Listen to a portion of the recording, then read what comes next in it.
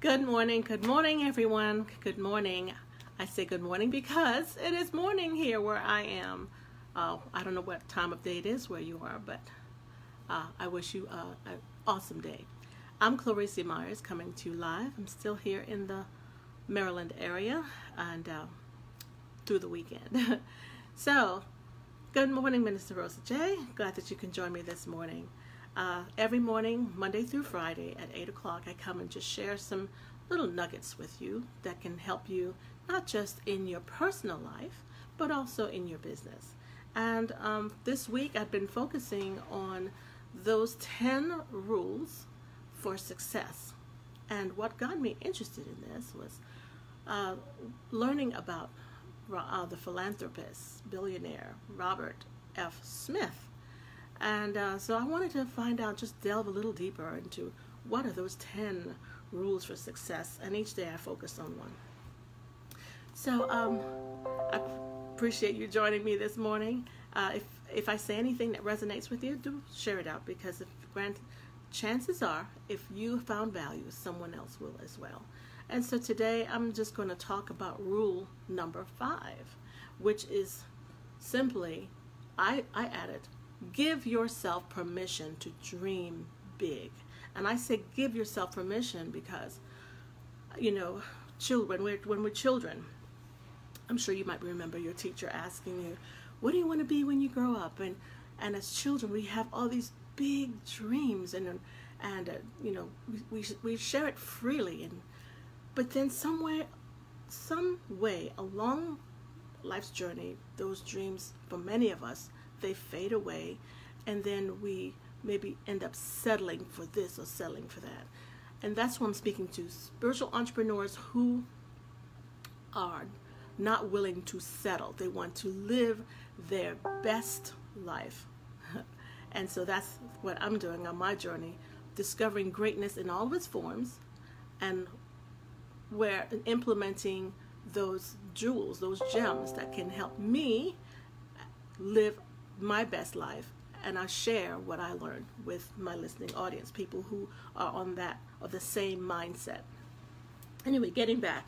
So children, you know, they're just free spirits. They speak their minds, and they know what they want to do or be when they grow up. But somehow when we become adults, it's like maybe, I don't want to say reality hits, but we lose focus on our dreams. And I said, give yourself permission to dream big.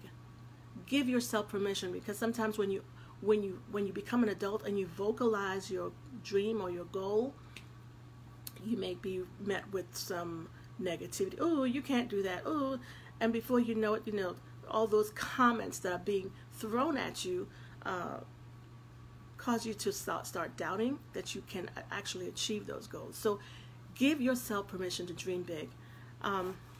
Let's see, I wanted to make a few other points here. We all have different gifts, talents, interests. So in one sense, we are all different, yet we are still all the same. Because I know everyone wants to live in peace and harmony and prosperity and free to be and to do the things that you want to do in life. You know, we all want those things, but even though we're different, we still want the same things. And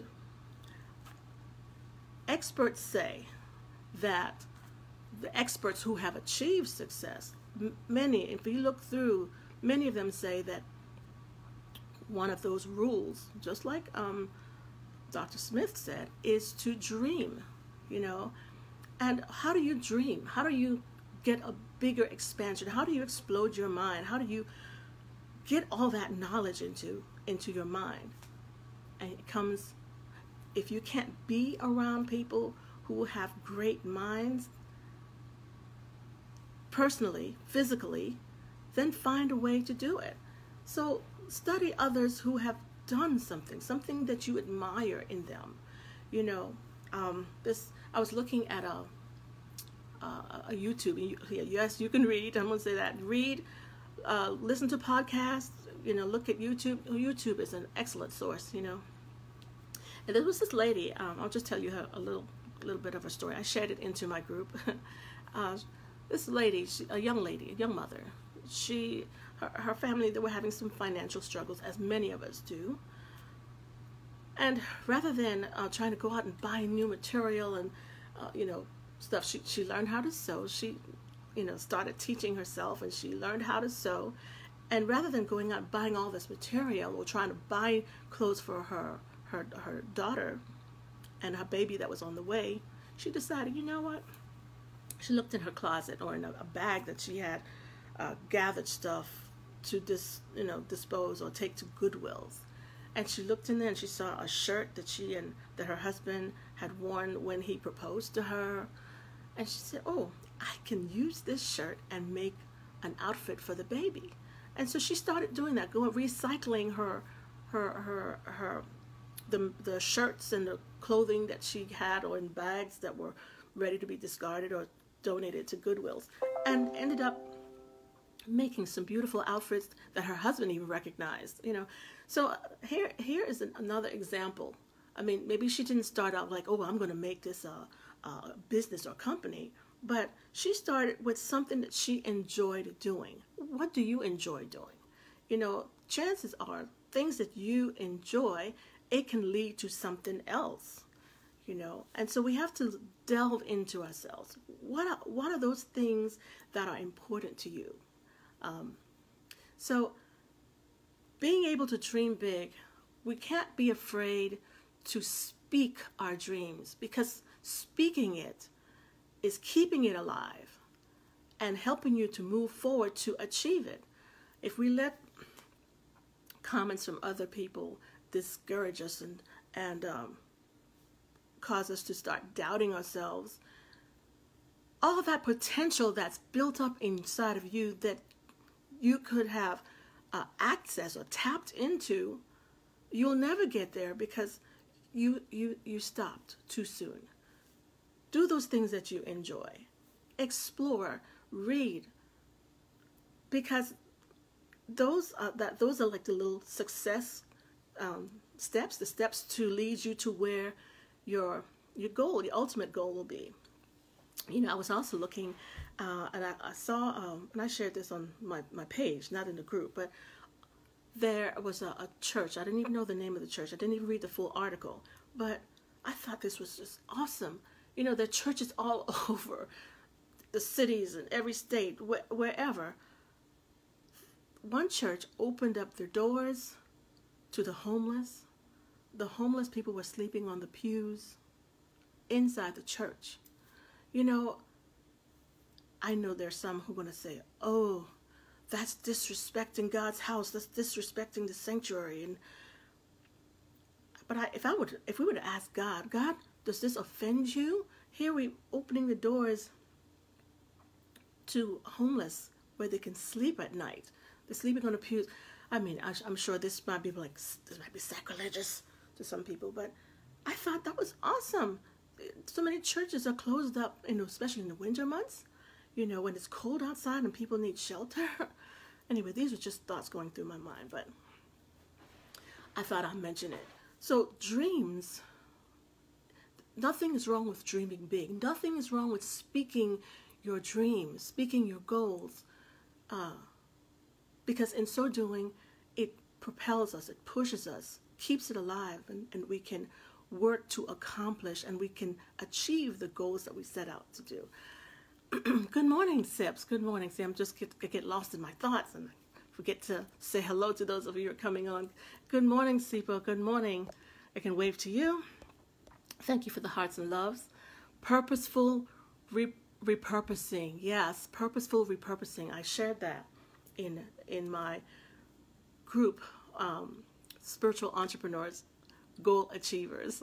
So as I find interesting things that can make us think about greatness and achieving our goals, I share that in my group. And if you'd like to be a member of that group, you're more than welcome. I do have a link into the description where you can join us, or join me and the group.